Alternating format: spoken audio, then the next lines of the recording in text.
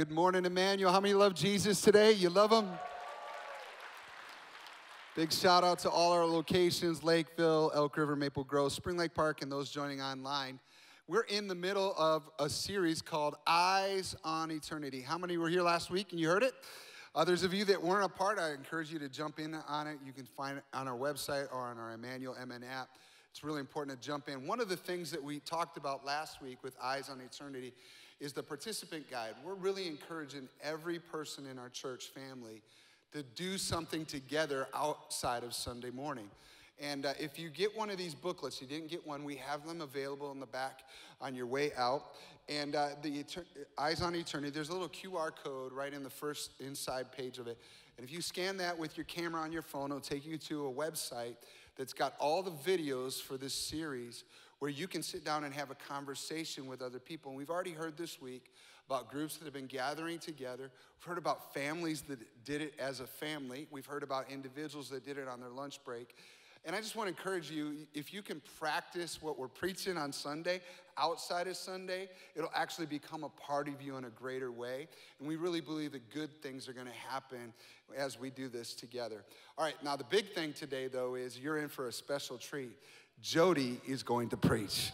And I am so excited for you to hear my wife as she preaches. You know, she's an ordained minister in the Assemblies of God. She is a faithful leader here at the church. She is more than a sidekick. She is a powerhouse next to me. Would you give up for Jodi as she preaches today? All right.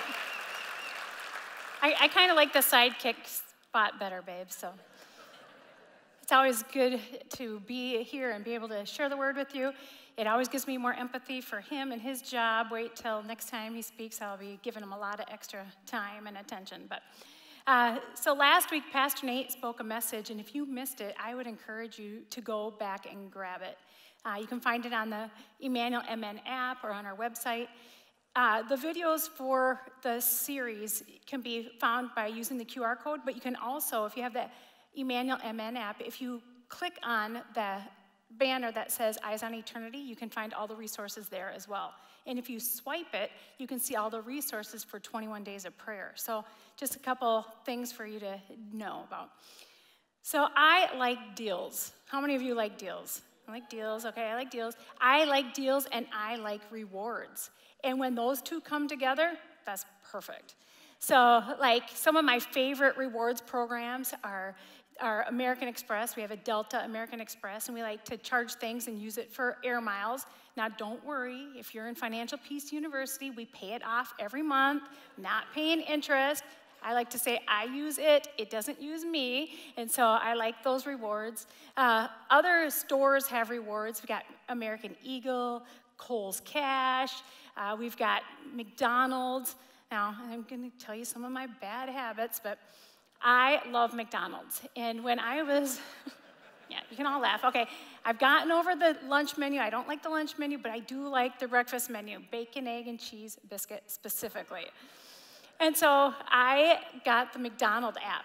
And on the McDonald's app, they have $2 breakfast sandwiches. And I'm like, cool, this is really great. So I go to McDonald's, get my $2 breakfast sandwich, get my $1 iced tea, and just do that. And then all of a sudden, I got this email, and it said, your rewards are about to expire. And I'm like, what? Rewards? I'm getting rewards for using this McDonald's app and getting my $2 bacon, egg, and cheese biscuit? And so I looked, and sure enough, I had all these rewards racked up. I had enough for 6 free bacon, egg, and cheese biscuits. So other places that use rewards are gas stations, and marketers have figured this out. The world has figured it out. Businesses use products and reward systems to build customer loyalty. We've got video game makers who give people a sense of if they win this level, they can go to the next level and they'll get a free skin and they get these rewards. I don't understand all of it, but I do have sons who like video games. And then you've got social media. And social media gives us likes and clicks and views that make us get a sense of like fame, that we're doing something great. We feel like we've got these rewards. Now we find ourselves, if we're not careful, living for earthly rewards. But have you ever wondered about God's reward program? God is the original rewarder. Now, the Lord spoke to my heart in my prayer time back in the spring, and I felt like he said, Jodi, do you know I'm a rewarder? And it was like kind of a pause, and he's like, no, I want you to know that I'm a rewarder. And it's sometimes we can know God as Savior, we can know him as healer, deliverer, provider, but do we know him as a rewarder? And so I went on a journey to figure out what that meant. And I came across a scripture, Hebrews 11:6. And a lot of today's message is going to go back to this scripture. So Hebrews 11:6.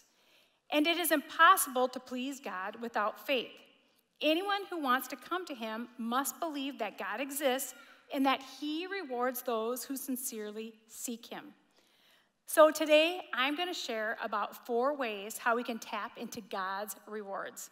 So when I say tap into something, I'm talking about establishing a connection for a future benefit. So how can we tap into God's rewards? And I want to just say something up front. This is not about earning salvation. This is not about that. We gain our salvation by accepting Jesus. It's a free gift.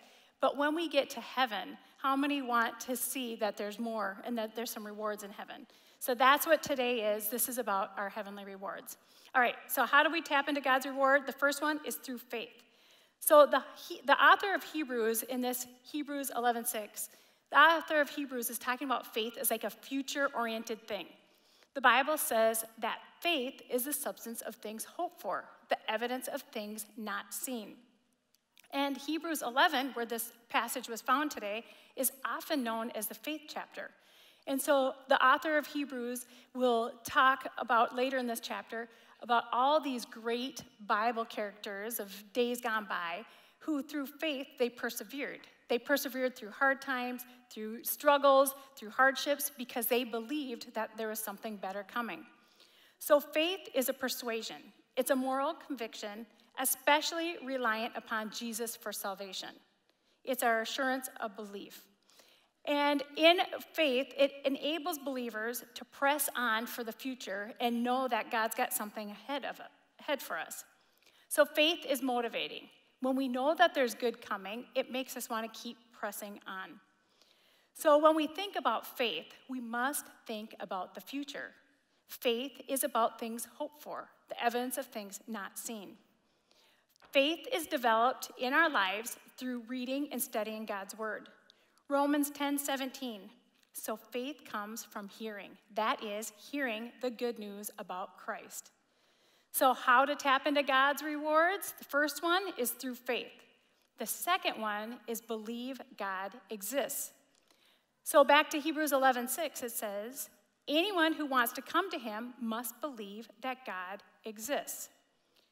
What does it mean to believe? Have you thought about that? Belief is a close cousin to faith. In Hebrews 11:6, the definition or the Greek word for believe is pisteo, and it means to have faith in, commit to trust, to put faith and trust in. So believe is what we do now. Beliefs are important, and when we believe things, it actually, again, changes the way we behave. So the world impacts our beliefs through information. Sometimes we say misinformation. Sometimes it's missing information. It's through education. It's through news. It's through narratives. It's through truths and partial truths. I always wondered, it seems like they're always coming up with a new group of people we're supposed to hate. And I'm like, I don't get that. Why do we have to hate someone? I don't find that in the Bible. God loved everyone. So think of other things that impact our beliefs. Through our influences of our family and our friends. How many of you have seen a group of friends and they all start looking like each other and they're listening to the same music? So their beliefs are being shaped by the people they're hanging out with. Pastor Nate always says, friends are like elevators. They can take you up or they can take you down. So our self-talk, what are the things that we're telling ourselves over and over and over again? How we're interpreting our world influences what we believe. Belief impacts our actions, which impacts our future outcomes. So what we believe really matters. If I believe I need caffeine to get up every morning or I need a Diet Coke, I'm going to go do that. If I believe that nicotine is helpful to me, I'm going to find a way to use it. If I believe that my boss is out to get me, I'm going to notice everything my boss does that is negative toward me. If I believe that God's word is true and that he has a plan for my life and that there's something greater than today, that's going to impact how I live. Pastor Dennis, the founding pastor of this church, used to say this: "This is not the land of the living. The next one is." So we need to know that our beliefs really impact. So what does the scripture say? It says, believe that God exists. So what does that mean? Before there was time, God existed. He created the heavens and the earth. John 1:1, in the beginning, the word already existed. The word was with God, and the word was God. We believe God exists, that he created man and woman in his image, and he had them rule over creation. Then sin entered the world, and the penalty of sin was death. John 3:16, for this is how God loved the world. He gave his one and only Son, so that everyone who believes in him will not perish, but will have eternal life. Do we believe God exists? God sent his only Son, Jesus, to be born of the Virgin Mary. He lived a sinless life, and he died on the cross and rose again from the dead to save us from our sins. We come to God and believe that he exists through Jesus. John 14:6, Jesus told him, I am the way, the truth, and the life. No one can come to the Father except through me. Romans 10:9 and 10. If you openly declare that Jesus is Lord and believe in your heart that God raised him from the dead, you will be saved. For it is by believing in your heart that you are made right with God. It is by openly declaring in your faith that you are saved. So we need to believe that God exists the way the Bible says he does, according to the scriptures. So believing in Jesus determines where we spend our eternity. It's our destination, and Pastor Nate talked about that last week. At the end of this service, the location pastors will give you an opportunity to accept Jesus and help you with your eternity. So believing is your first step in signing up for God's rewards and God's rewards program. And it's our way that we begin by following him. When we believe something, it impacts how we live. So when I was in a spot in my life where I was just kind of processing things and just, wondering about some things, and I had someone in my life that didn't always represent Jesus in the way that Jesus is. How many of you know people, maybe we shouldn't raise our hand in church, but don't exactly represent the Lord. And I remember talking to a gal, and she looked at me, and we were just chatting. She goes, I can't even believe you're a Christian. Like, why do you even go to church? Why are you a Christian? And I stopped, and I paused, and I said, because I really believe. And our belief that God exists supersedes anything a human can do to misrepresent him. Our belief in God, that he exists, changes everything. And the people around us, it doesn't matter. And we all face temptations. And when we really believe that God exists, it's not like some people are just like naturally holy. I don't know if you guys kind of think that, but yeah, when we face temptations and we go, no, I believe that God exists, so I'm not going to do that. I know someday I'm going to stand before Jesus and I'm going to give account for everything that I do and everything that I say, and it changes my choices. So when faith and belief collide, we get that amazing, unstoppable relationship with God. And everything in our life changes. We have new life in Jesus. So how to tap into God's reward? Through faith, through believing God exists. And the third thing is know that God rewards. And again, we're not talking about like earning your way into heaven and good works. We're talking about what we receive on the other side. So Hebrews 11:6 again says this, and that he rewards. And the Greek word for rewards is mistapodades. And if you want to watch the video, I pronounce a bunch of Greek words wrong, but make sure you check it out. We'll go a little deeper into it. All right, so the word mistapodades means rewarder, one who pays back. Have you ever thought about Jesus as someone who pays us back? A lot of times we don't think of him that way. Sometimes we just kind of go into this Christian life, if you're not thinking about it, and just go, well, what's it matter? I know I should do the right thing. And, you're kind of drudging through. But God wants us to know today that he's a rewarder. He is going to pay us back for what we do on this earth. Luke 14:12-14. Then Jesus said to his host, when you give a luncheon or dinner, do not invite your friends, your brothers or sisters, your relatives, or your rich neighbors. If you do, they may invite you back, and so you will be repaid. But when you give a banquet, invite the poor, the crippled, the lame, the blind, and you will be blessed. Although they cannot repay you, you will be repaid at the resurrection of the righteous. Did you catch that? Jesus said something that really can be surprising to us. He said, you will be repaid, and your repayment will come in the next life. Matthew 6:19-21 says this, don't store up treasures here on earth, where moths eat them and the rust destroys them, and where thieves break in and steal. Store your treasures in heaven, where moths and rust cannot destroy, and thieves do not break in and steal. Wherever your treasure is, there the desires of your heart will also be. So why should we think about eternity and heavenly rewards? Pastor Nate and I get the opportunity to pray with a lot of people and lead them to Christ. And sometimes it's like we can be the ringer that comes in when someone's on their deathbed. And we pray with them and believe God that they face eternity. But we want you to experience more than just getting into heaven by the skin of your teeth. And next week, the location pastors are going to talk about the judgment seat of Christ and the bema seat where we get all our rewards. And so today, my goal is not just to help us all have this great life on earth, but life is so short compared to eternity. And Pastor Nate talked about that last week. It's just a dot compared to eternity. And when we think about all of eternity, we can be so focused on this earth and live for the pleasures, and all of a sudden we find ourselves bankrupt in heaven.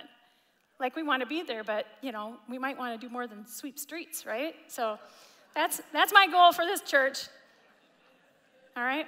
So my kids, when we ask them to do some things, like you do things when you're part of the family. So you do some chores and things like that. You help out around the family. But there's other times that we want our kids just to do a little bit more. So guys, will you rake the lawn or something? Well, Mom, okay, I'll pay you $20, or we'll go to the Dairy Queen or something, and we want to reward that. And that's what happens even in our Christian faith.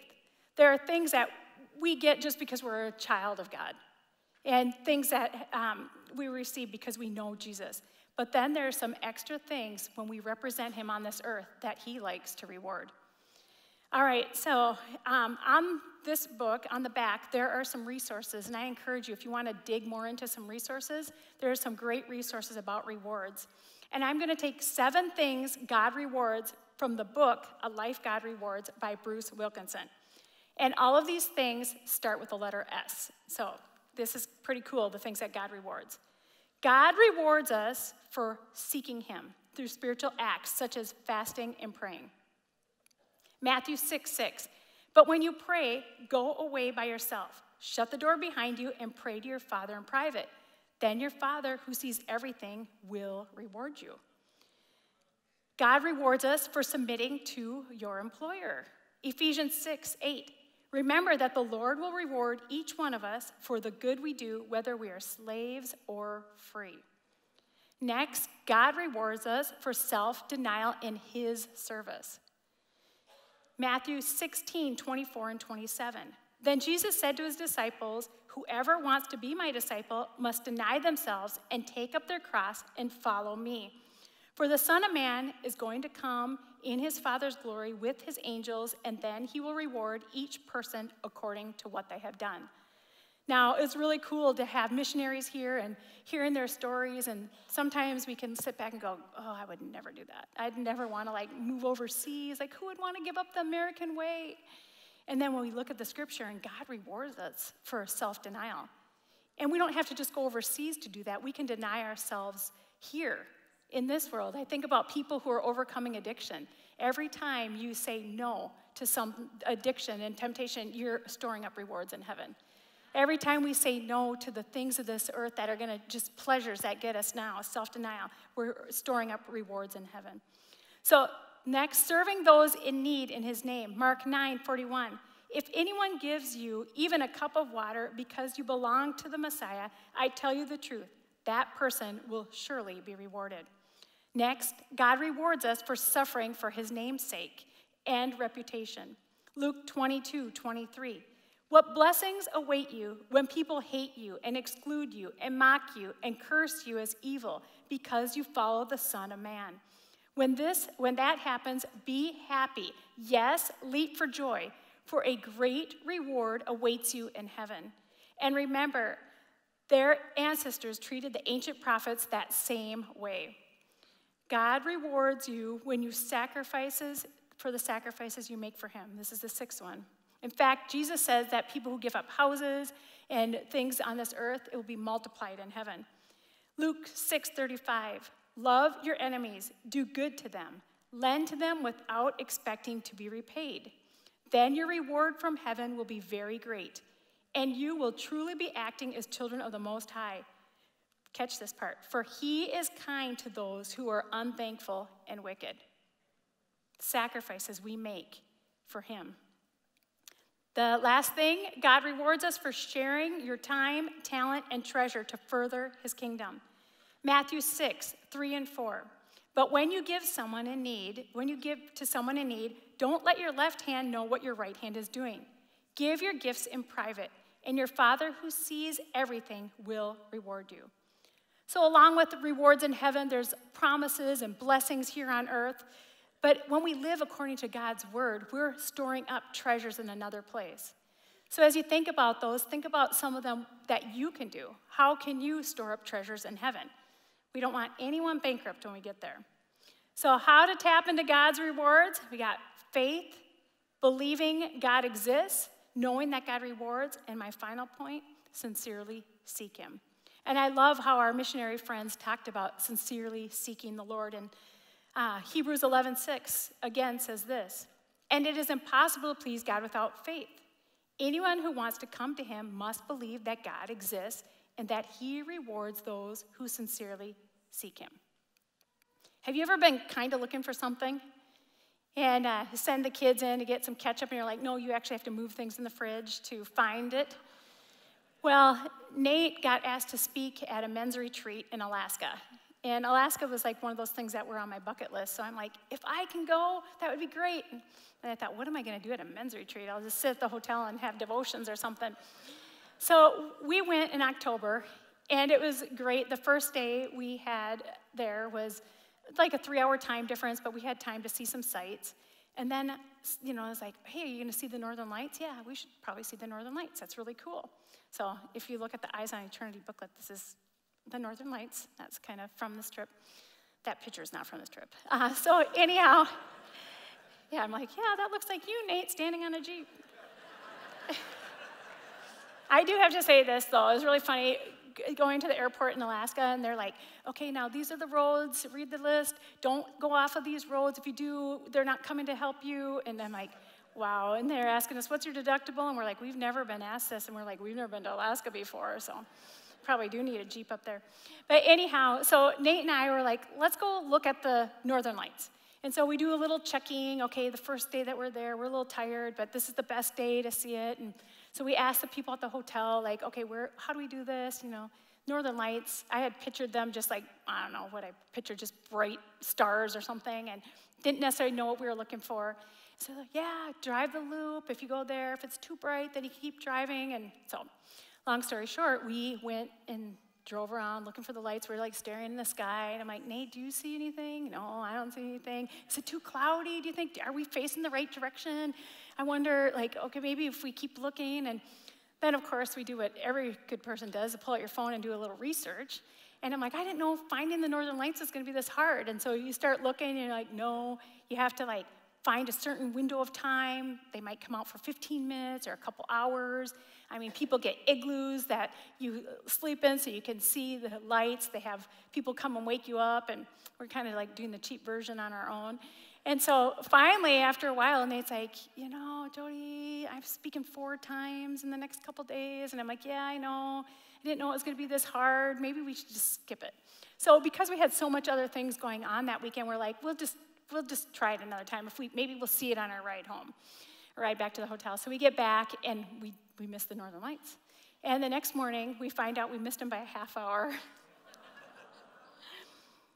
But we had this nonchalant attitude when we were seeking it because we had so many other things going on. And sometimes I think if we're not careful, we can approach God that way. We're like, yeah, we know God's there, and we should be able to see him, but maybe we won't find him. And really, sometimes we need a tour guide to help us. Our friend sent us the pictures. He was out on a bike ride. I don't know if we got that up. He sent us some pictures going, hey guys, this is what the Northern Lights look like. He sent them, he went on a bike ride. And sometimes in our journey with the Lord, we need to find other people who've been there and done that to help us find what we're looking for. God rewards those who sincerely seek him. Jeremiah 29:13. If you look for me wholeheartedly, you will find me. Now I have another story about seeking something. I have a wedding ring, and I was like, oh, I haven't had those ring checked for a while. I should probably check my ring, and I didn't, you know, because we're all busy and we just keep moving. And I was at Target, and I'm like paying for something, and I hit my ring, and all of a sudden I watch my diamond go flying. This a couple weeks ago, and I'm like, there's my diamond. And there's a line of people, and the lady's like, what? I go, I think I just knocked my diamond out. I think I just watched my diamond go flying. And she's like, oh, excuse me, everybody. We're going to do some cleaning. So she's stopping them. And I just had this different attitude. I'm like down on the ground. Like, oh. And it's like, hey, maybe it's time for an upgrade. No, it's time to give to Kingdom Builders. I'm not going to do an upgrade on my ring. So then everything stopped. I didn't care how I looked. The guy at the store, he got on the ground, and he found it. Found your diamond. Praise the Lord, right? Thank you, Nate. So then we found it. But how many know I had a different attitude about searching? I wasn't going to leave until I found it. How can we sincerely seek the Lord? We set aside regular times and places to pray. And again, there's resources on the website about praying. If you swipe over on the emmanuelmn app, you can find ideas about how to ignite your prayer life. Matthew 7:7, keep on asking and you will receive what you ask. Keep on seeking and you will find. Keep on knocking and the door will be opened unto you. Another way to sincerely seek the Lord is to read and study the Bible. And we've got the app that we do devotions together. I would encourage you, if you haven't done that, download that app and we can read and study together.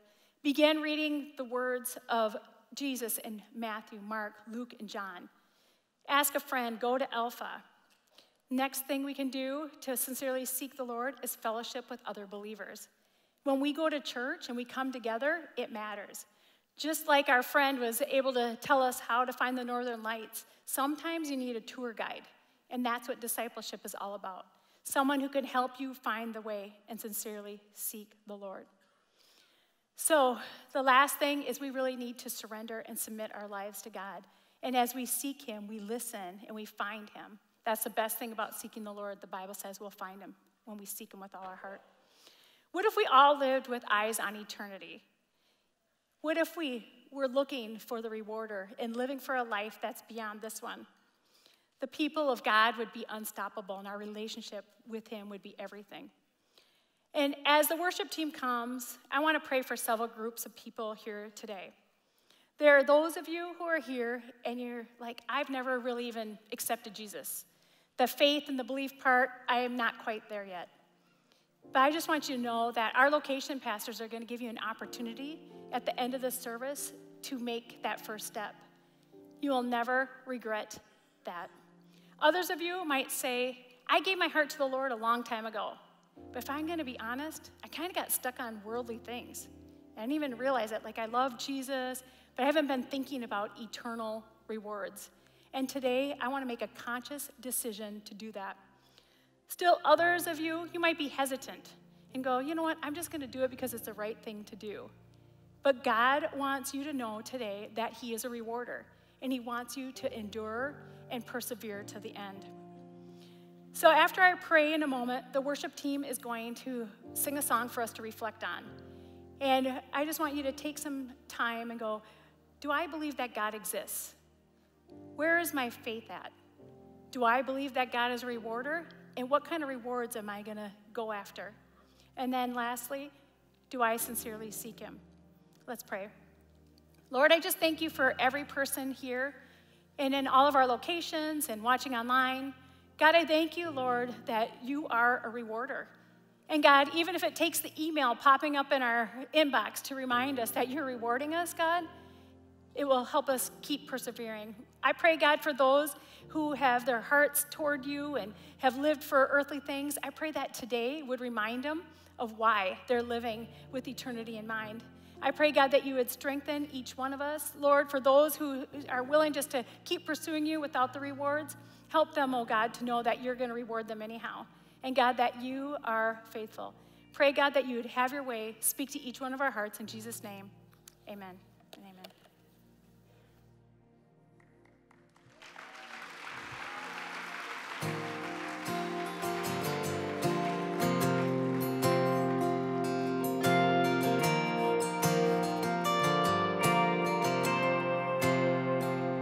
Give my life again, every breath I have. You are my reward. Jesus, take my life, a sacrifice. All I have is yours. All I have is yours. You are my reward, all I'm living for. I surrender all my life to you. All-consuming fire, you are my desire. No one else but you, and I surrender all my life to you.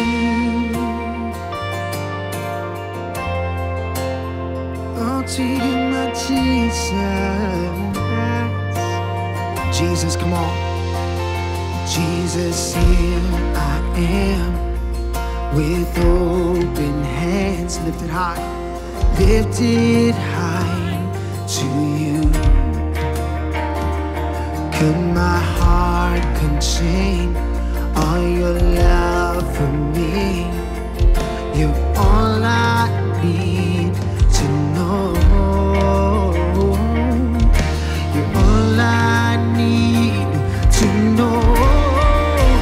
You are my reward, all I'm living for. I surrender all my life to you.